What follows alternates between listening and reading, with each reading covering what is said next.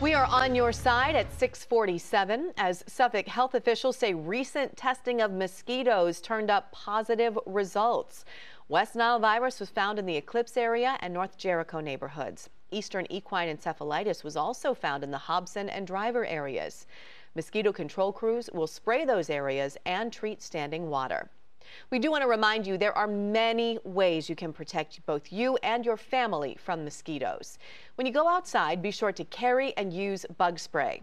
Wearing loose-fitting long-sleeve shirts and pants can help repel and prevent bug bites. If you're indoors, make sure windows and doors have screens and be sure to get those holes fixed.